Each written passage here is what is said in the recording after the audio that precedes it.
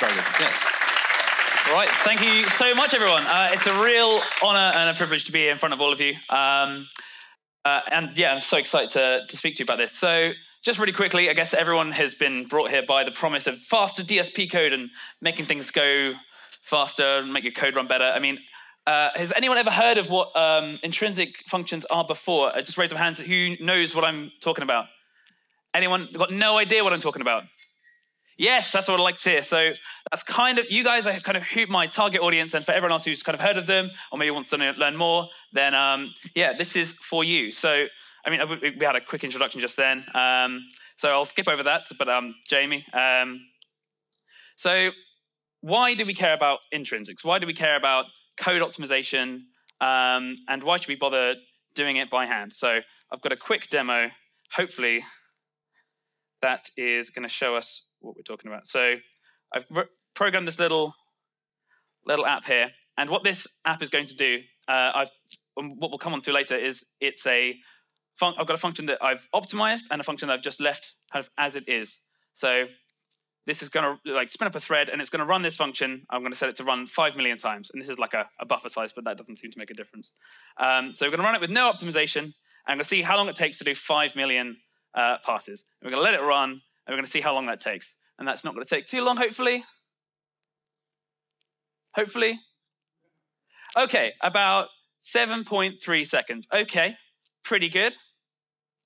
So if we now hand optimize this with what we're going to learn today, how long is that going to take? Ooh, the tension is rising. How long is it going to take?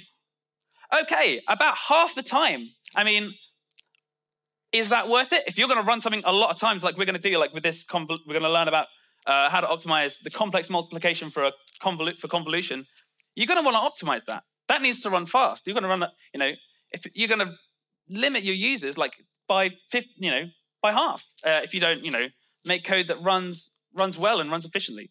You want to let your users, use as many plugins as they want or as they physically can. So, so without further ado, we're going to move on. And if anyone here is coding, I can't see there's many laptops out, but if you do want to code along, or for the guys at home, there's a GitHub repository. You can go and clone that now if you want to note that down. If you just go to my GitHub, you should be able to find that. And you can code along, or maybe you want to catch up or go back later. You can do that later. Okay, so my objective for today.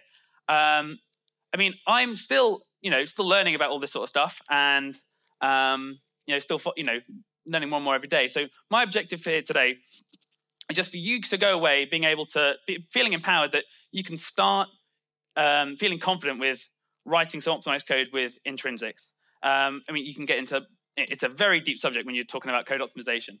So my objective is that you can go away and feel confident and get started optimizing your code.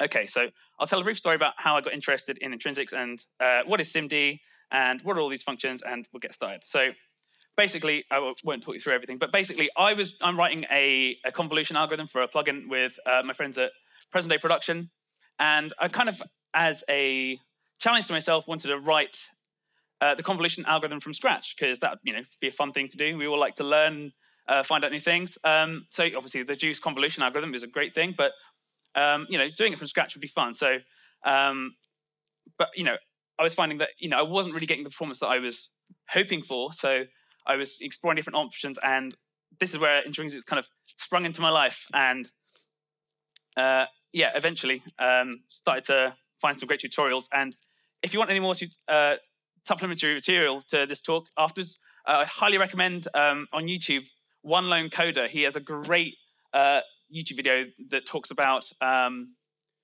is another great introduction to intrinsics, but it also talks about what we're not going to talk about as much today, about branching and conditional statements using intrinsics. So if you want to learn more about that side of it, that video I would highly recommend.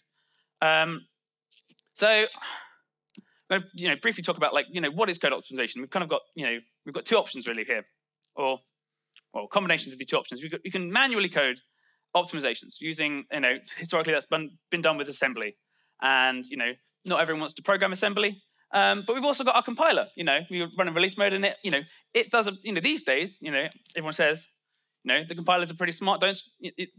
the compiler is smarter than you, just let the compiler do its thing. And what we have with Intrinsics is like this kind of nice halfway house between being able to kind of hand optimize code, but also keep it, keep it in C++ and keep it, reasonably portable. So as I say, doesn't the compiler do this for us? Well, as you saw earlier, partly, yes, but there's still some CPU cycles up for grabs if we're willing to put in the effort. And as I hope to convince you of, it's not as hard as you initially might think it is. So yes, so we'll briefly talk about what is SIMD. Have any of you guys heard of SIMD? You've heard that phrase before? Hands up, you've heard of it? Okay, great. And hands up here, you've never heard of SIMD? Okay, great. So we're preaching to the choir, so that's great. So yes, we want to do multiple operations simultaneously on the data. So that's great. We all know what that is. So we're going to talk, dive into the nitty-gritty detail now. So, so what are intrinsic functions? And these are just basically functions, extensions to they are functions that your processor has that lets you, perform on multiple floating point numbers at once. So traditionally, you'd have, an assembly instruction that says multiply one float by another single float. But we can use this, this data type called, and very catchily called, an M256 to perform on 8 floating point values simultaneously. Have you guys heard of this data type before? Hands up if you've heard of it before. Okay, great. And hands up if you've never heard of that before. That's completely new to you. Okay, great. So basically, M256 means just 8 floats. They're just going around together, right? And we have special registers in your CPU that take the M256. So when you look at you see your registers in your CPU, or your EAX or RAX or whatever, and that's like 64-bit I think normally in 64-bit systems. But these M256s, they get loaded into special, no post for guessing, 256-bit width registers. So we can operate on all these simultaneously. So we'll just dive into the intrinsics straight away, and so we can see what's going on here. So we'll declare 3 M256s, and what we're going to do, we're going to set one of them to contain 1 to 8, right? So when we come along here, we'll see left. Okay, that makes sense, left and right. And then if we look at that last line, what's going to happen at out? Anyone want to guess what's going to happen there? Right, is going to add them together, and we could, and that's it. That's as complicated as it gets. That's as complicated as we're going to make it today, really. So hopefully, that kind of little introduction just kind of says, oh, okay, once we've loaded the values into these, it's actually not too hard to, start manipulating them and start doing stuff that's SIMD, right? Feeling confident about using those, yeah? Okay, great. And just so quickly, we'll touch on what the different we talk about all the different instruction sets, and different processors will have different specific implementations of SIMD. So most of your Intel processors, they'll have either SSE, AVX, AVX2, or AVX512. And they're basically just specific implementations of these SIMD instructions. So SSE was like an older technology that was like 1999, and they had smaller registers.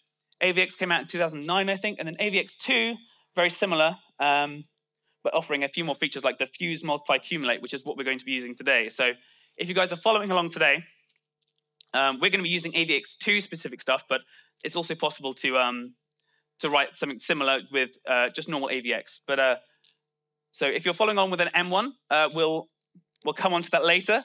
But this is going to be specific to Intel processors with AVX2 today. So as I say, is this cross-platform? Kind of, not really. So as I say, you've got to write this code specifically for different processors. So by choosing to use these tool sets, you're specifically targeting certain users. And I think the guys at Native Instruments with their Massive X, they say, look, we need to use AVX intrinsics in order to make our product run effectively. So I think it just, to me, highlights that, if the giants of and the wise people at Native Instruments say, look, we need these to make our product run, and that kind of implies, maybe we're going to have less users, but the users that do have it, they're going to get a great experience. So I think we shouldn't necessarily shy away from these because we're going to cut out certain users. By using these in products that need them, we're able to create better products and ones that work better and more effectively. But yes, as I say about M1, there are some great conversion libraries to convert your SSE Intel Intrinsics to ARM Neon-based Intrinsics. So that's something to bear in mind, is that hopefully you should only need to write this stuff once, and you should be good to go. So, right, we're going to crack on with the meter stuff, and we're going to write some code. Who's excited to write some code? Yeah, we're excited to write some code. Okay, for you guys following along at home, or later in the future watching this on YouTube or whatever, from that repo we're going to download the Hello World SIMD. We're going to open this product up, and that's in the GitHub. So we're going to do basically what that example was earlier. So we're going to say, okay, come along to main.cpp. So okay, we're going to start with this. We're going to do exactly that. So we'll start with this function add vectors, and we're going to say, okay, add vectors. So we want to do effectively this, but simplest possible use case. We're going to optimize this. Obviously, I don't think you would necessarily want to do that, but I think just for us to learn about the sort of patterns we need to use to do this effectively, I think this is a good starting point. So we'll run add vectors, and we'll see what we've got. So we're going to add 2 vectors of 1 to 16, and then we're going to add them together. So we'll run that and see what we get. The power of live demos. Have we got it? Yes, we're away. So that looks about right. So we had 1 to 16 on both sides, add them together, we get the even numbers. Great. So then let's jump into this function, add vectors simd, and I'm just going to delete everything in there. Don't look. I should have deleted this earlier. Okay, great. So we need to declare some registers. Okay. So we're going to go, we want to have an output, input, and a left and a right. Fair enough, makes sense. This is what we're handed. We're handed float pointers because I think we're able to get a bit more performance just handing the pointers like that. Okay, so we know that we're going to use 8 floating pack. We're going to do 8 at a time. So that means we only need to, as opposed to going over each element, we can go over, an 8th as many times. So let's say, I'm going to say num simd is as many times as we're going to do the loop. I'm going to say num elements over 8. Makes sense. So let's make a for loop. Typing. There we go. Int I equals 0. Num simd I plus plus. Great. Clear enough so far. So then, because it's kind of a bit more lower level, we need to think about, we need to kind of get into a mindset of thinking about how we might write in assembly. So we need to use this paradigm of kind of load, process, store. So we're going to load values into these, into our registers, into these variables, and then process them, and then put them back out in our back in our data. So you'll have to you'll kind of get used to seeing the functions and kind of just like filtering the right information. So let's load information into left, and I'm using these underscores just to let us know that these are not normal. These are our M256s. So we're going to say load PS. Okay, great, and we'll load in from left. Okay, so far so good, and we'll do the same for right into right. Yep, can type, that's good. And then we want to add these together. So we'll say add underscore PS, and we want to assign that to out. Okay, and we're going to add left to right. Okay, so and we need the equal sign. okay, I think that makes sense. We all with that? I mean, these function names do look a bit confusing, and but they kind of have to be because they're so specific to what they are. And you could go along and you could write like wrapper functions for these to kind of make these clearer for yourself.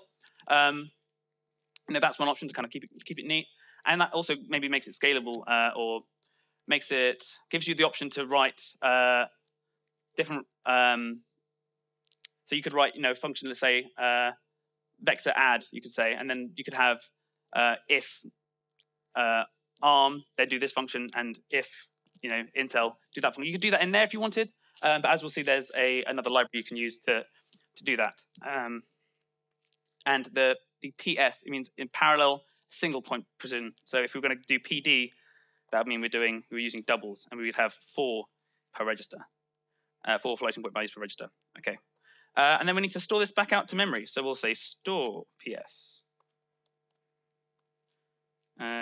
We didn't come on also complete. Okay, great.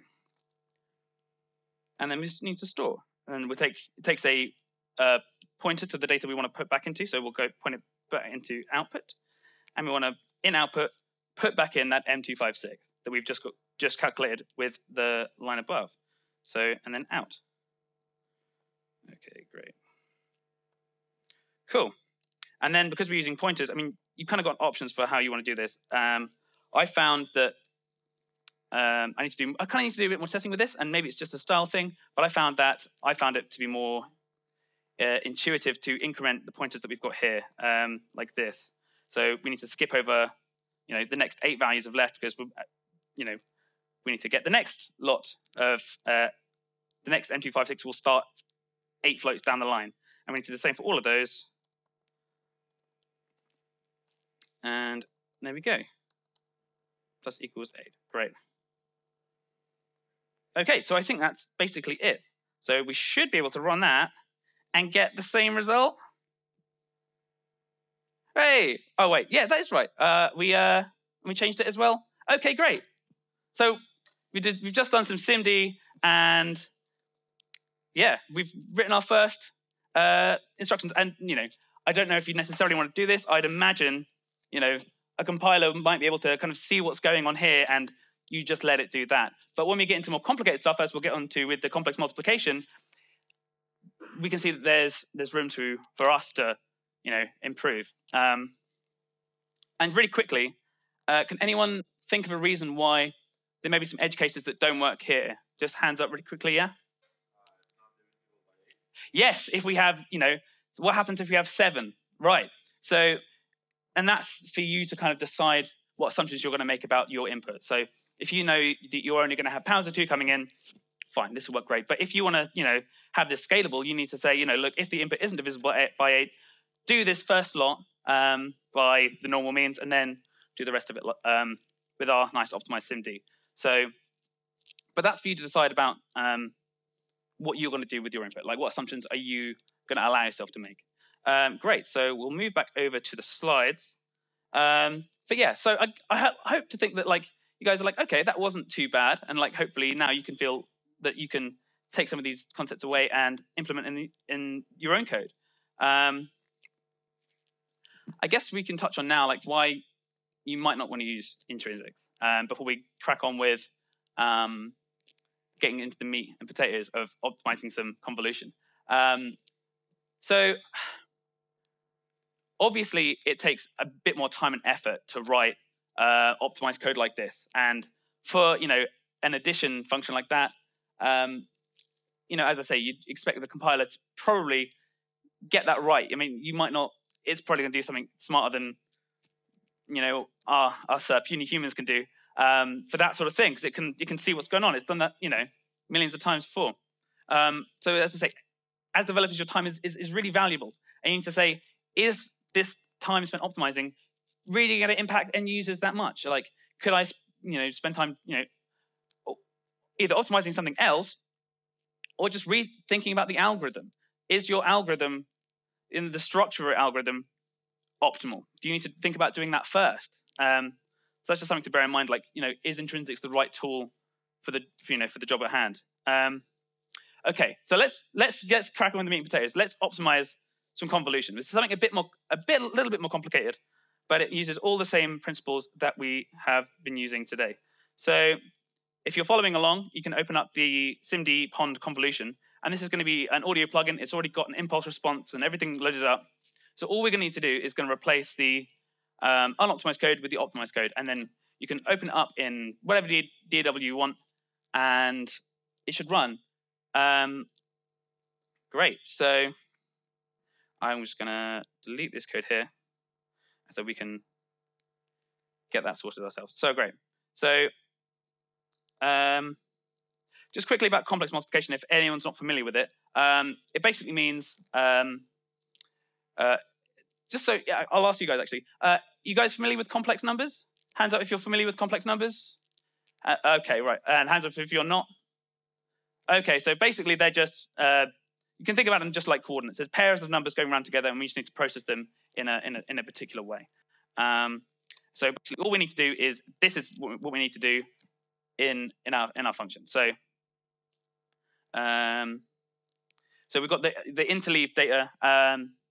So sorry, I've got non-interleaved complex numbers coming in. So we've got all of left's real parts and all of left's right parts, kind of one after another. So as you can see here, that's the unoptimized version. And here we've got our, right, so this is what the code we're going to write. And we've got those like kind of the Nyquist stuff. But we're not going to touch on that because that's more about the specifics of convolution. And we're going to want to talk about our the actual kind of SIMD stuff. So we're going to follow the pattern of store, process, and load, process, and store back. Okay, great. So there's quite a few things to deal with here because we've got effectively 8 different numbers to be working with. So we need to think about getting out real. We need to say load ps. We need to get that actually right. And if you notice me make a mistake, then please just shout out because I'm sure there'll be 1 or 2 of those. And we can just pass that output. Oh, we have lost the screen. I don't know why we've lost the screen. Have we got any? I don't think anything's changed this side, but I don't know.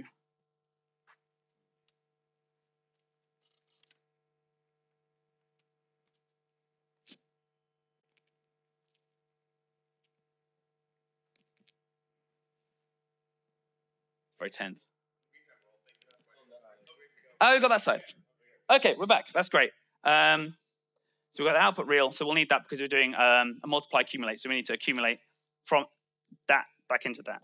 And we'll get output imaginary. And we'll do... sorry? We will store to the output, but because we need to accumulate with that, we need to say that times that plus this. We need to know what this is before we store into it as well, because it'll be part of the operation, as we'll see. So, and because it's de-interleaved, so we can just say plus. I've got this variable half size, so that's half the size of the buffer, and we're going to assume for this we've got some power of 2 or at least multiple of 8 elements coming in. So, and that's the pattern we can use to get the rest of the things out. So we'll say write real equals. This is all a bit copy pasty maybe. But yeah, so what is your guys' impression so far about feeling confident about implementing some of this? Do you feel like it's am I kind of convincing you that it's accessible? How are you guys feeling about it at the moment? Right? It's not. I don't think it's the hardest thing ever. I mean, I was starting to learn about this just earlier this year, really, and I was kind of impressed with how quickly I was able to pick it up. I think and start getting some results, which I was really, really pleased with, and that's kind of why I was so keen to come and share this with you. And so left, real, and then left imaginary, left. Okay, that looks good to me. So we've got all of those. So now we can start doing some maths. And we said that AVX2 has the multiply accumulate functions, and that's what we're going to use. That's obviously really important for DSP. And there's, if we get time at the end, I'll go over the normal AVX option for this. But fortunately, this computer's got AVX2, so we can use that. So great. We're going to say output real equals, and then this is where documentation is going to be your friend. With these functions, the names of functions like this, you're going to have to do a bit of documentation digging. So we want a fused multiply addition parallel sync. Yes, that's the function that we want. Kind of unintuitive names, but you kind of get used to reading them. And then we'll say left real times right real, and then we need to add in out real, and that's, as you raise a point there, that's why we need to load in out real. Yeah. Hiya.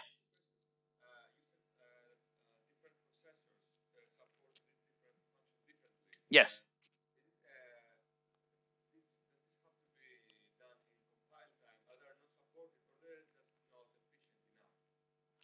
So, yeah, can you repeat the question, please? Sorry. Oh, and could you repeat the question for me first as well, please?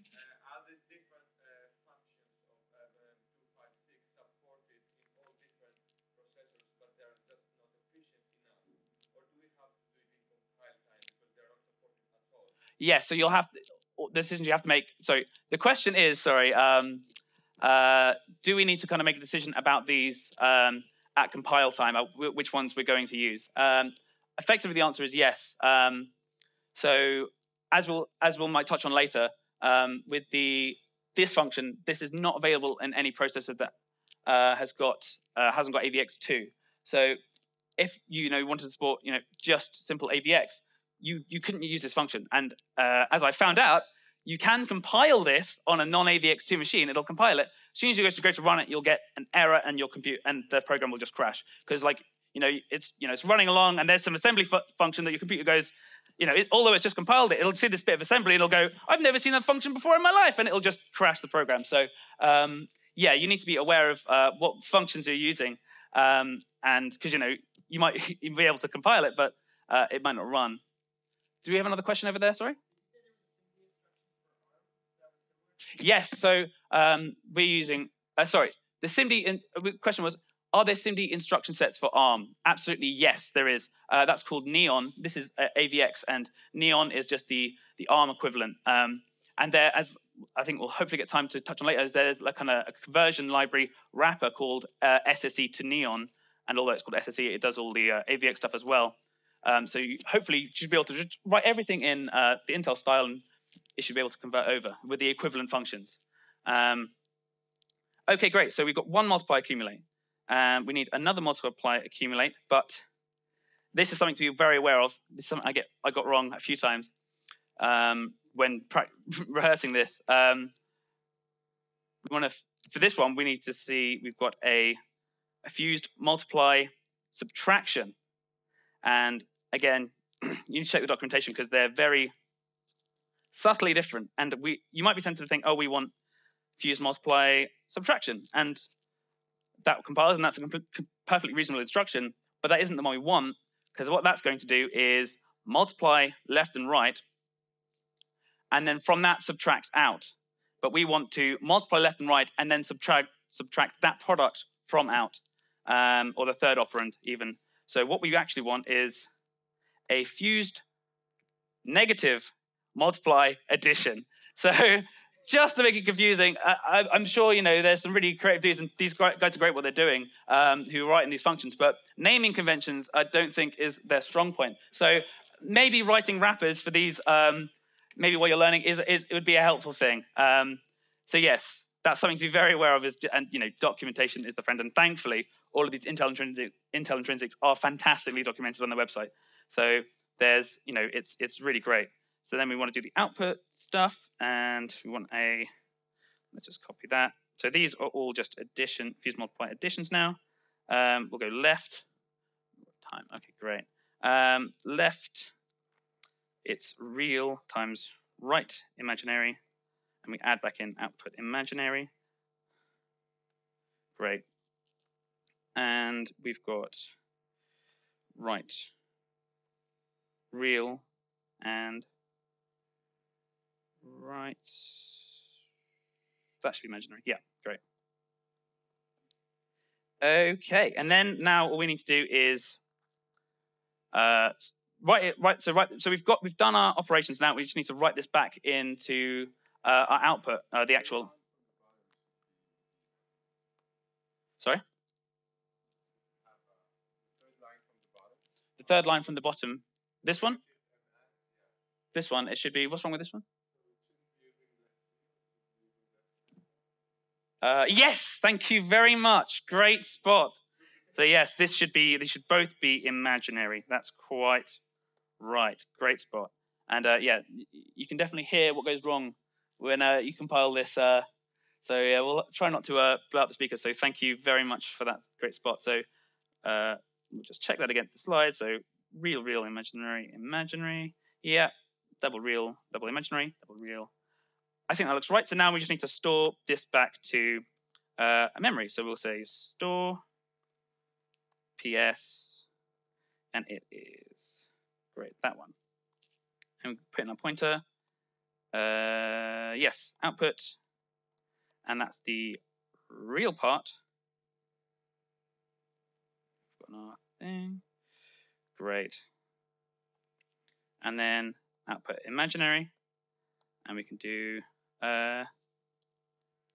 plus half size to get to the other side there. And then we can just increment all the pointers. And that should be everything we need. Left plus equals 8. Because we need to skip over every 8th value. Plus equals 8. Okay, be great if we could spell. Okay, and I think that's pretty much it.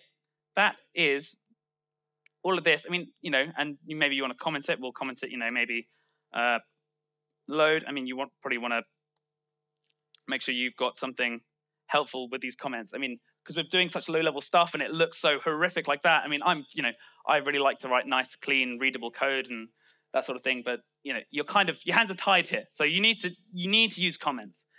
They will say, you know, minimize your comments. But when you're doing stuff like this, comments are your friend. When you come back and read this in a year, 2 years, you'll thank yourself or kick yourself for the lack or presence of comments.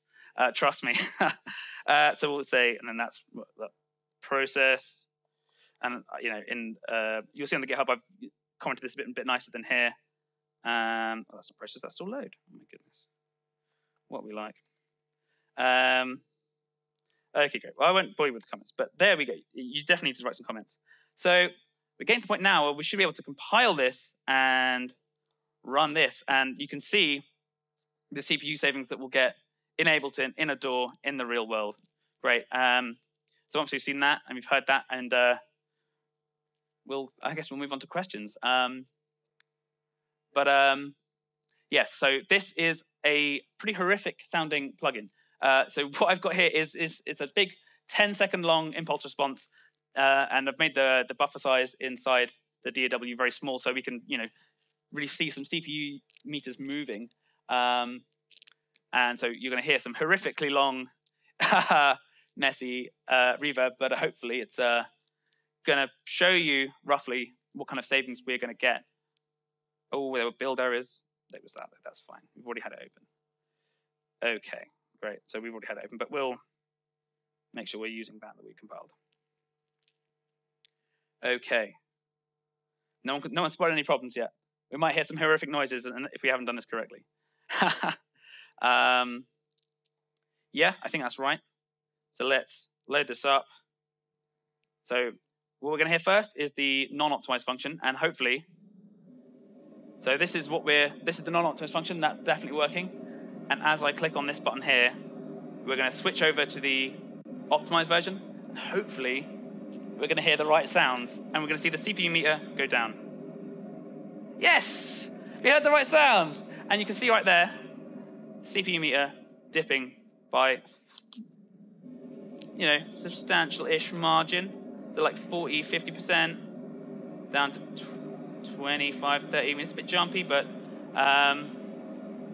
Yeah, it's a bit jumpy right now, but yes, you know, you can see that the CPU savings we've got are fairly substantial, and that's in release mode. And in debug mode, obviously, you get some, you know, the difference is just enormous. But yes, so hopefully, you know, and you know, you can go and optimize even more with this plugin, like the copying from memory or whatever you want to do. You can optimize even more. But yes, I mean, that's the bulk of it, to be honest. If you've got any questions now, I'd be happy to take those. Yeah, let me. We have a lot of questions. Let's see how many we have. Question over here. Question over here. Oh my gosh, we have a lot of questions. We also have an online question. So, oh, great, amazing. So let me do the online one first. Yeah, because great. That one's been in the queue for a little bit, and then we'll see if we can quickly move to the other thing. Okay. So let's see. He doesn't say where he's from. I thought that would have been exciting to know where they're from. Bashkar K says, any potential worries about loss of precision or rounding errors with SIMD? Everything goes through the pipelines in a packed format, so you don't get the double promotion. Yes, so that's a great question, and that is documented in online stuff. But as far as I can tell and I've read, is that when it's doing the operations, I don't understand the under the hood stuff as much as I could do for there. But what far as I've seen is that when it's doing the operations, it's kind of got infinite precision or whatever it's doing there, and then it gets rounded right at the very end when it gets stored back out to the value. So the precision is, you know, basically the same as you would do any other way. Cool, thank you. That was from Redmond, Washington. Great. Right, look at that, across the globe. Wow. All right, amazing. So let's go here. You had a question, yes?